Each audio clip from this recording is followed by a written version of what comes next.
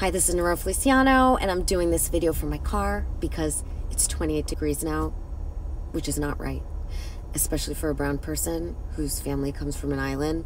Like, this does not feel right. As cognitive therapists, we believe that our thoughts influence our mood, and then that is a predictor, a game changer in terms of our behavior. So if our thoughts are negative and critical, it can really affect what our life begins to look like, and also how we think about ourselves. It's almost Valentine's Day, typically not my favorite holiday, but a great time to talk about healthy relationships of whatever kind. So check out my new video on 3 simple ways to improve any relationship. The link is in my profile. And through coaching, we have the opportunity to correct these lies, to speak truth, to help someone reach their potential, and to also begin to transform a life, one experience at a time.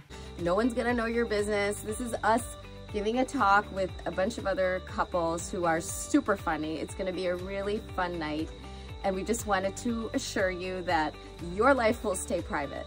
Ours, not so much. Your brain cannot sing and be worried at the same time. It cannot. It's almost physically, neurobiologically impossible. And not only that, when we sing, our mind releases endorphins, the things that happens when you exercise. Now, this is not an out to not go to the gym and say, I'm going to sing instead and not work out, because exercise can help your anxiety in a lot of other ways. Just a quick technique on how to calm your kid down in 60 seconds, another breathing technique. It's really easy and fun. You can do it on the plane, in the car, in the midst of a holiday tantrum. So check out my profile in just a few minutes. It's almost Thanksgiving, so you know what that means. The season of family drama is almost upon us. We all have that family member that we might have to deal with, you know, that uncle, not the funkle, but the creepy uncle.